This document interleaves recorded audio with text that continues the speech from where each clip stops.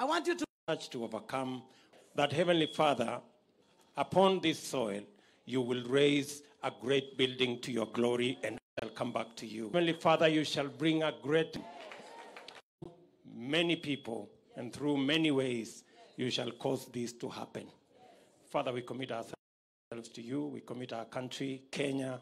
We commit the leadership of Kenya to you. We commit our president to you, that through him, this country shall move up the ladder to the next level. Father, we commit that you shall cause peace to be our portion in Kenya, that you shall remove all confusion, that, Heavenly Father, it shall be clear that this country belongs to you.